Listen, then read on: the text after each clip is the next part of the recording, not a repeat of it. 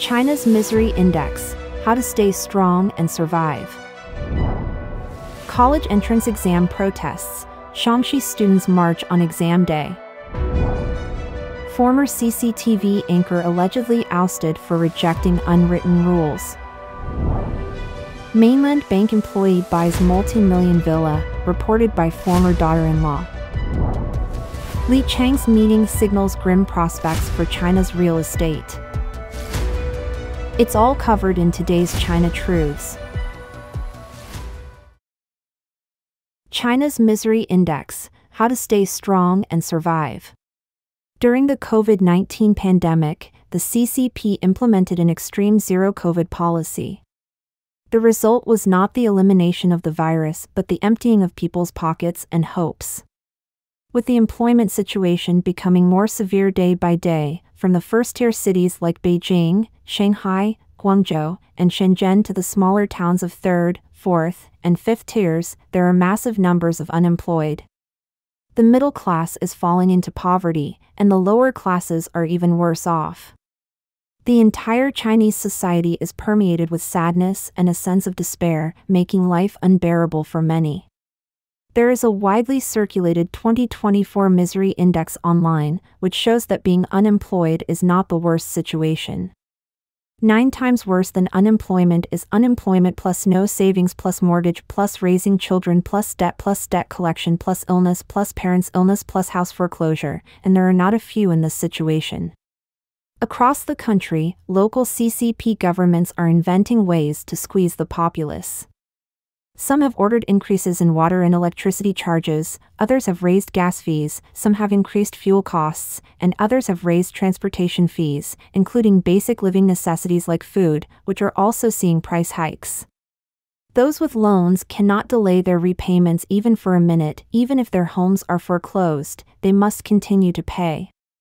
The unbearable pressure, with no future in sight, the severe lack of material goods, have led to complete despair in spirit and a loss of confidence in life, hence they resort to desperate measures. While it may seem that these are caused by economic reasons, a little thought reveals that it's only the surface. The CCP's political system is the reason for the people's misery and lovelessness. It's the CCP's political system that has ruined the Chinese economy. The financial health of China's state-owned banks is deteriorating, with only the Postal Savings Bank maintaining a net interest margin above the critical 1.8% threshold. Other major banks like the Industrial and Commercial Bank and the Bank of Communications are witnessing significant declines in their margins, the latter potentially falling below 1% by year-end. Financial analysts predict that by next year, all 6 major banks could be facing losses, signaling severe troubles for the CCP's financial system. In response, on the News Insight program, analyst Li Muyang advises citizens to withdraw their money from banks and, if possible, convert it into foreign currency for safety. He recommends frugality, postponing non-essential purchases, and saving rigorously during these challenging times. Li stresses the importance of maintaining employment despite low wages, as the job market tightens due to widespread business closures. He views China's current economic struggles as possibly the beginning of a prolonged crisis and urges resilience and perseverance, suggesting that enduring these hardships could be a transformative phase, leading up to the CCP's eventual decline. Additionally, there's another matter. It's advised to proceed cautiously with plans to travel to the U.S. due to a new executive order signed by President Biden. This order, effective from May 5, suspends the processing of asylum applications if illegal crossings at the U.S.-Mexico border exceed 2,500 people per day. Consequently, individuals en route to the U.S. may need to reconsider their plans and explore alternative options or methods. For those already in the U.S., it is crucial to value this opportunity, adhere to the laws, learn the language, and understand cultural differences to integrate successfully. Also, find a job, work hard and steadily at your job. In this American society, as long as you are willing to work hard, anyone can live happily. College entrance exam protests: Shanxi students march on exam day. According to X platform Today's Questioning Network News, on June 7, students from the Oral Hygiene School in Yuncheng City, Shanxi province took to the streets to protest because the school sent students to Hunan to take the college entrance examination. As a result, they could not take the exam without admission permits. On that day, the students took to the streets to demand justice. Videos show a large group of students marching on the streets with banners, attracting a large crowd of onlookers. The banners read, "Yinqing Private Oral Hygiene School, give back my college entrance examination qualification," while they chanted slogans, "I want to study, I want to take the college entrance exam, give back my youth." There was a subtitle that said, "Yinqing Oral Hygiene School sent children to Hunan to take the college entrance examination, but they didn't have admission tickets. Now they are sending the children back. 3 years of children's youth is gone. This school is a liar."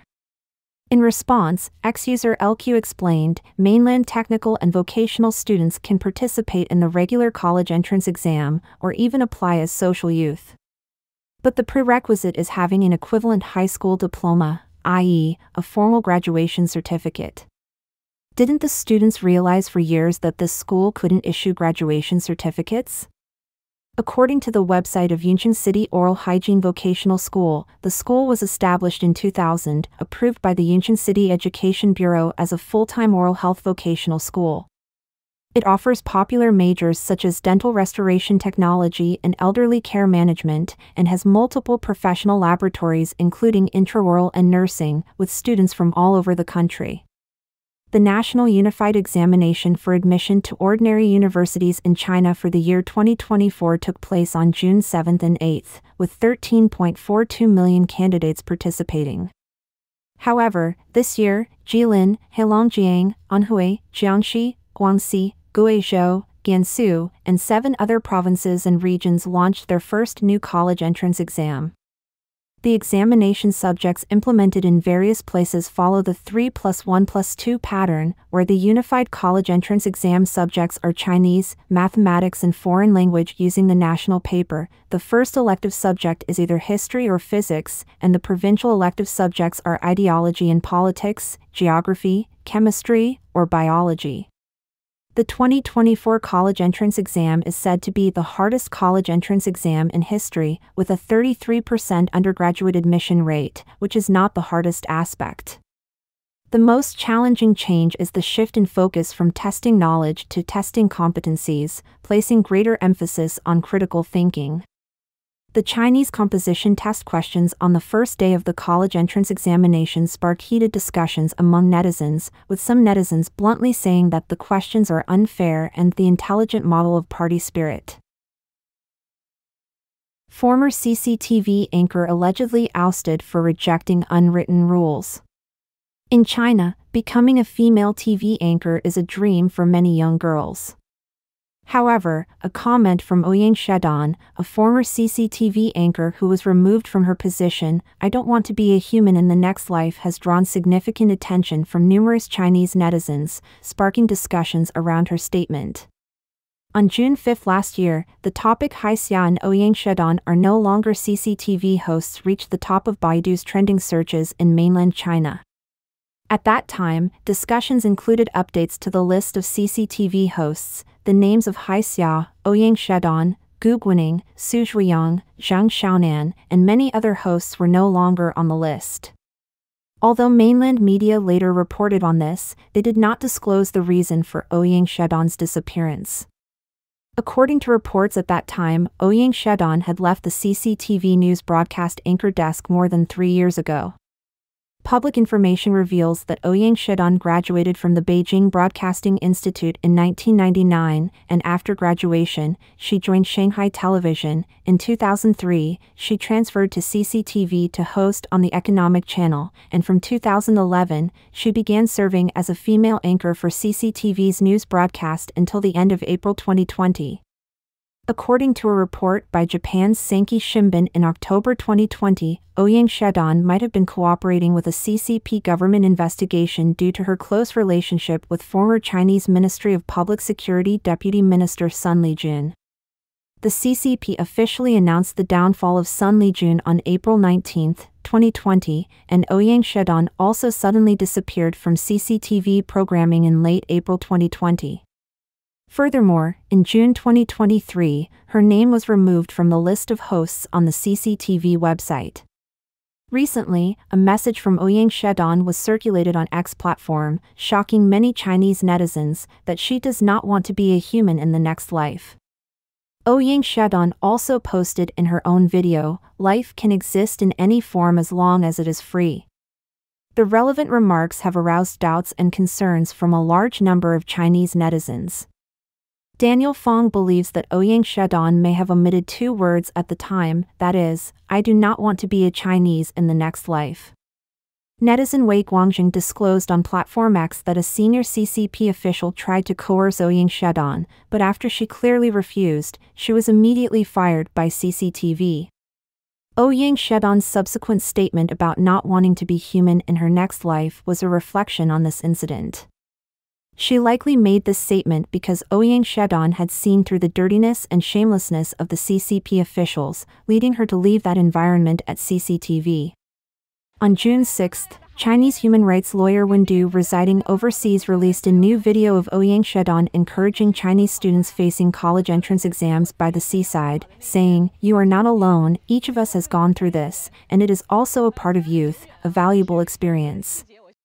Wen Du stated that he heard Ouyang Shedong had resigned voluntarily, and her TikTok account was still actively posting new videos as of the morning of the 6th, indicating she was normal and did not show signs of being forced to do something she did not want to, leading to sadness or anger. Mainland bank employee buys multi-million villa, reported by former daughter-in-law. Recently, Ms. Wen, a netizen from mainland China, released a video publicly reporting that her former father-in-law's family, who were all ordinary bank employees, had purchased a villa worth tens of millions in Wuhan and had also illegally invested in highways. On June 8, the Hubei provincial branch of the Agricultural Development Bank of China issued a notice stating that a video of a former daughter-in-law reporting her former father-in-law, involving an employee of the bank's subsidiary, had been circulating online. The notice identified the reported individual as Mr. Su, a retired employee of the Suzhou branch, and the reporter as Ms. Wen, Mr. Su's former daughter-in-law. The Agricultural Development Bank is currently investigating the allegations made by Ms. Wen against Mr. Su. Prior to this, Ms. Wen, who claimed to be the former daughter-in-law of the head of the audit department of the Agricultural Development Bank Suzhou branch, posted a video reporting her former father-in-law for possessing a huge amount of unexplained wealth. Ms. Wen stated that her father-in-law, Mr. Su, owned a villa in Wuhan worth millions. During her marriage, she discovered that her father-in-law's family had a large amount of unexplained financial income. Ms. Wen explained that in casual conversations, she inadvertently learned that her father-in-law's family was illegally involved in the Hanyi and Honkai highways, which continuously brought huge property to her father-in-law's family. Ms. Wen questioned whether her father-in-law was involved in illegal activities, given his position in the bank's audit department, which could potentially allow for manipulations in fund usage and loan approvals. On June 8, the topic "former daughter-in-law reports father-in-law for massive unexplained wealth" topped the trending searches. In response, mainland netizens have variously commented that such incidents are no longer surprising. Regardless of her reasons for reporting, as long as the allegations are true, I think she deserves a reward. The reward money should come from the confiscated illegal gains. Let's see who dares to be corrupt after that. I hope this time they really root out the corrupt officials. Li Qiang's meeting signals grim prospects for China's real estate. Before the CCP's third plenary session, the prospect of a revival in China's real estate sector has been a focal point of attention. According to a report by Xinhua News Agency, Premier Li Qiang chaired the State Council Executive meeting on the 7th, mentioning that, "We will focus on promoting the implementation of the policies and measures that have been issued, and continue to study and reserve new policies and measures to destock and stabilize the market, as well as promoting the digestion and revitalization of existing real estate and land," and emphasized that we must accelerate the construction of a new model for real estate development. On June 8, Hong Kong's Singtao Daily published a commentary titled "The Long Road to Stabilizing the Property Market Requires Further Policies." The article suggests that the official announcement of the State Council meeting reveals that, more than 3 weeks after the launch of the so-called property market stabilization measures on May 17, additional follow-up policies are still needed to continue stimulating the market. Qiang reiterated the goals to accelerate the establishment of a new model for real estate development, indicating that the path to stabilizing the property market is still long.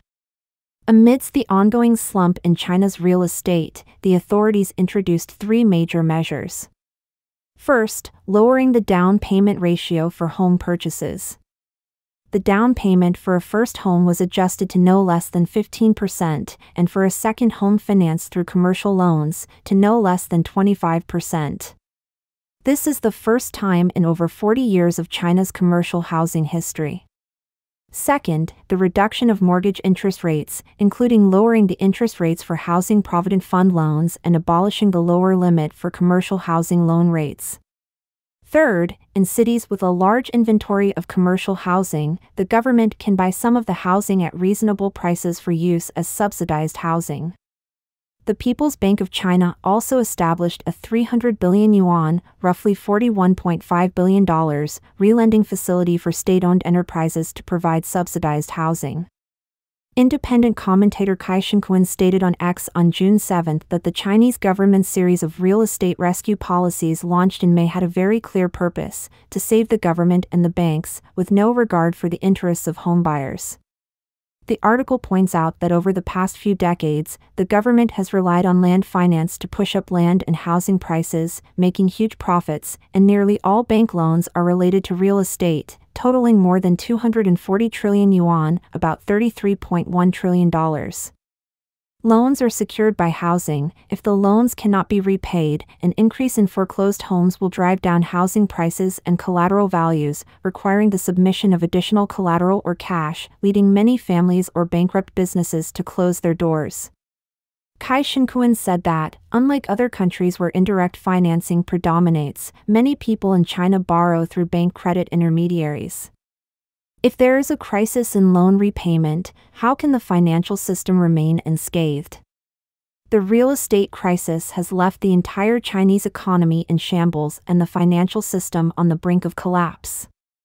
The market is skeptical about the CCP's market rescue policies announced on May 17. Recently, the top 3 real estate companies in China's sales rankings, Poly Development, Vanke, and China Overseas Property, which are subsidiaries of state-owned enterprises, have reported that their sales have fallen by more than 30%.